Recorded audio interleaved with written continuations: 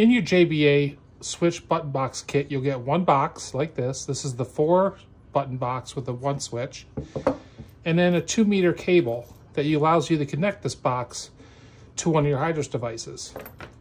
Now the JBA switch box does require a Hydros device with a 0 to 10 volt in port, like this on the Control 4, or also the Wave Engine Lite also has a 0 to 10 volt input as well.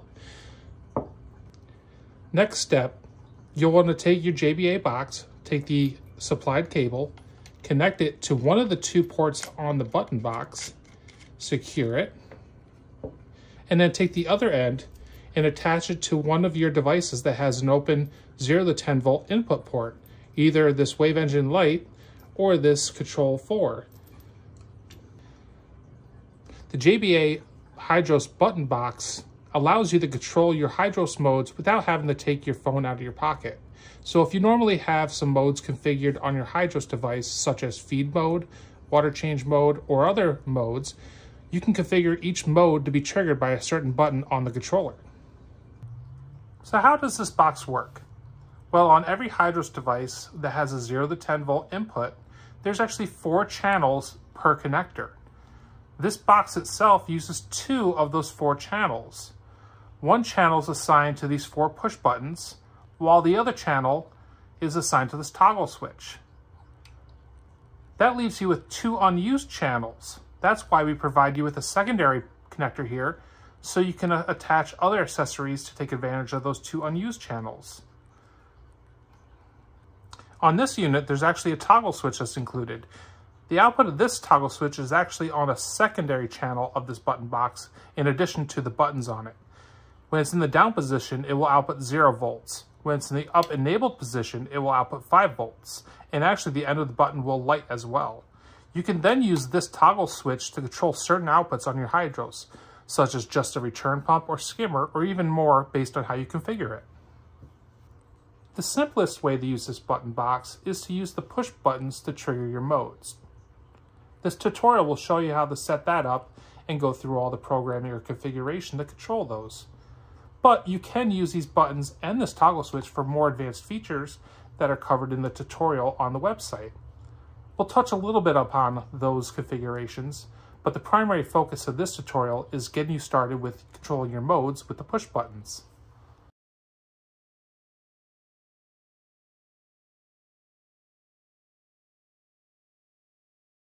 Now that your button box is connected to your Hydros device, in this case a Hydros X4, the first thing I recommend is making sure your button box is working by making an input to monitor the input voltage.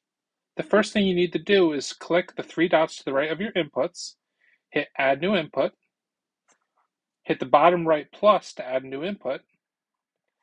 We'll call this voltage. Hit Create.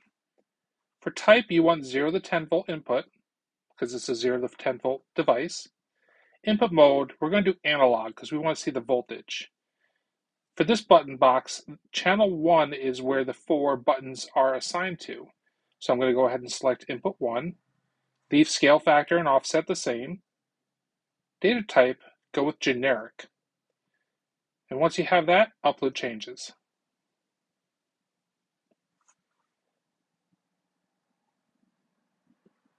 Now go back to your main status screen, and you should now see a tile for your button box input voltage. When no buttons are pressed, you should see about 0.19 or 0.2 volts, roughly 0. Now if I push one of my buttons, it should change to whatever voltage that button number is. So I'm going to hit the button for 1, hold it down, wait, and it shows 1 volt. Release, it goes back to 0. I'm going to do the same thing for button 2. If I hold down button 2, it goes to 2 volts. If I release, it goes back to 0. So that shows properly my button box is working. The next step for controlling modes with the button box is to assign your button box to your Hydros mode control input.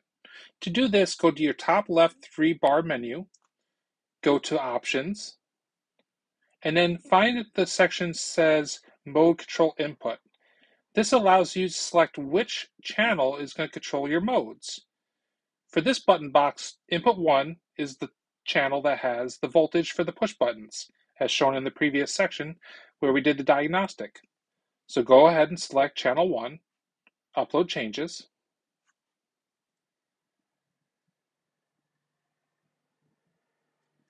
And now your modes are going to be controlled by your buttons. But now you have to actually tell Hydros what voltage triggers what modes. To do this, now go into your modes. We're going to start with, say, feed mode. And this input voltage here is what triggers it. So right now it's set to -1, meaning nothing will trigger it. If we want, say, button 1 to trigger this mode, you want to make this 1 volt. Second thing you want to do is the exit delay. Exit delay is the delay or how long this mode will run when a button triggers it. For this, let's do 5 minutes. Now this is different than mode timeout. Mode timeout is used when you trigger the mode through your phone. Exit delay is what happens, or the timer that's used when you trigger it through the button box. So these can be different if you want. Upload changes.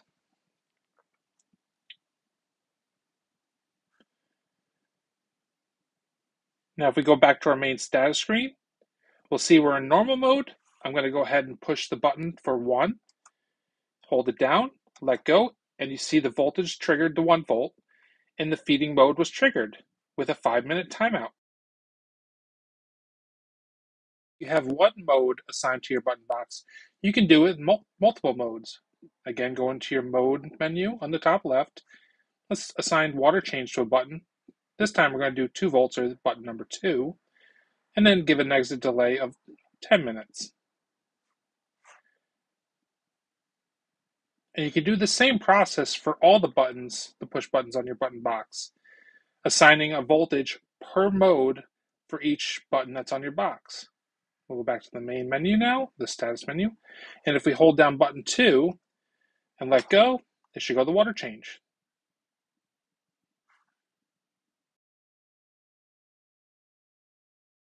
I will show you an advanced feature where you can take one of your push buttons and turn it into a virtual toggle switch.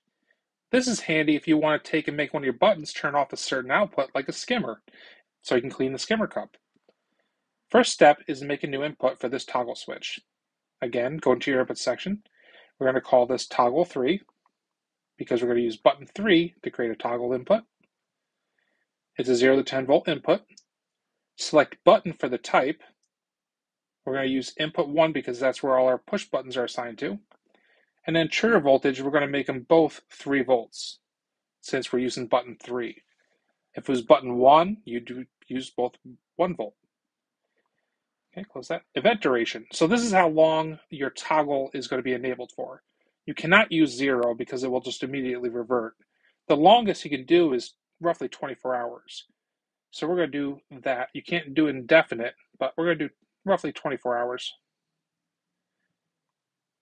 And then on second press, we want this to end event. Basically, one press will turn it on, a second press will then turn it off. If you use restart event, it would just reset that event duration timer and it would never turn off until 24 hours went by. So again, you want to do end event for that. Go ahead and upload.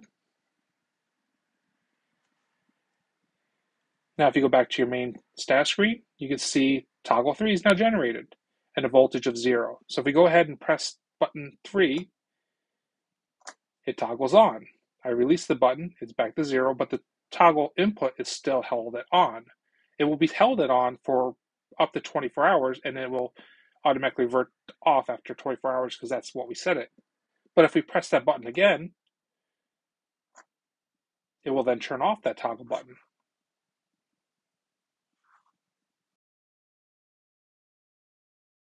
Now that we've made that toggle input shown here on the screen, how do you control an output with that? Well, it's a little bit trickier, but more advanced, but not terribly hard. So go into your skimmer, and you'll notice this section here called Depends On. This allows you to control this output depending on another output status. So what you can do here, we'll have to make an intermediate output so we can link this input to the skimmer. So go to your output section, add a new output. We're going to call it toggle 3, and it's going to be the type generic. The input is going to be the toggle switch we made in the input section. And it's going to be only one input count. It's only a single input. Active when on, so this output will be on when the toggle step input is on. And everything else you can leave at default. And don't assign an output device. Go ahead and upload those changes. Go back to your main status screen. So now that you see we have this toggle output, and we actually want to leave it set to auto. And you see the toggle 3 input is off, so is this output down here. If I go ahead and I turn on that input, you'll see toggle 3 on the bottom went on.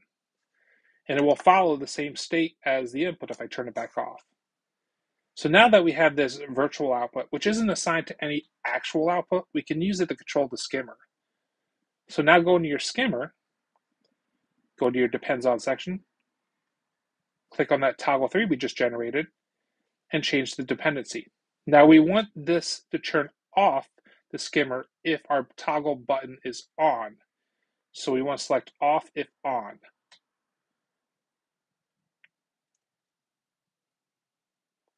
Go ahead and upload those changes.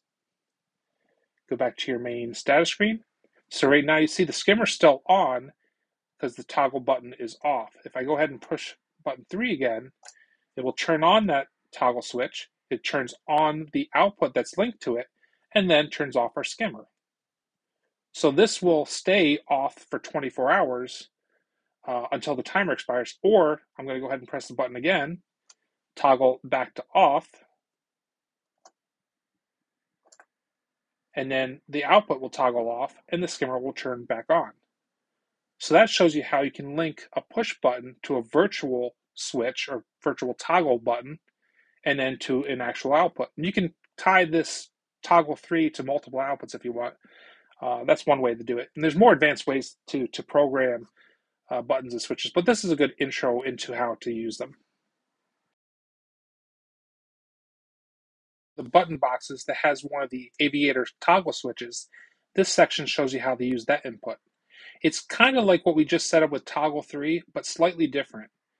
So first, again, we need to make a new input for this toggle switch. We'll call it toggle. It is type of 0 to 10. Now this is an input mode of switch because it's a physical switch that goes on or off. Now input port is important. All the push buttons on this box are on input 1, but the toggle switch itself is actually connected to input 2, and that's the only thing connected to input 2 is the toggle switch. Now voltage range, this switch, when it's off, is 0 volts into the controller. When it's on, it applies 5 volts to the controller. So we want to set this range 5 to 5. Data type, this is an on or off switch. And then on when, we want to set to inside range, meaning when it's 5 volts within the range, it will turn the input to on. Go ahead and upload that and go back to your main status screen. So now we have our toggle input. So physically the switch is off right now. If I turn it on, the input in Hydros will turn on. Now this is an indefinite input that will stay on as long as that physical switch is on. Unlike the toggle 3, where it would expire after 24 hours because the timer was set for 24 hours. So if I turn this back off, it will turn off the input. Now how do you use this for, say, like the skimmer we did before? Well, it's very similar. We need to make another intermediate output for this toggle switch. So I'm going to make this virtual or false output called toggle. Again, it's another generic with one input count. And now we're going to hit toggle as the input, active when on. Leave everything else the same. No output device. Again, this is virtual. It doesn't control a physical output yet. And go ahead and upload changes. Now if we go back to our status screen, you now see this toggle input. Go ahead and make sure it's set to auto. So again, toggle input is off and the toggle output is off. If I turn on that switch, both the toggle input go on and toggle output goes on. Turn it back off and they both go off. Now we want to link it to our skimmer. So go ahead and go back into your skimmer, and then do your depends on, change this from your toggle 3 output, virtual output, to your toggle virtual output. Again, dependency mode, we want to turn off the skimmer if the switch is on. Go ahead and upload this. Go back to your main screen once it's fully uploaded. Okay. So again, skimmer is running, toggle switch is off. Say I want to clean the skimmer cup. I flip my switch up, toggle input goes on, toggle output, the virtual output goes on, and the skimmer goes off. And it will indefinitely stay off as long as that switch is physically in the on position. Now if I turn it off, everything should turn back off, and then skimmer should turn back on. And that's how you use a toggle input for controlling an output.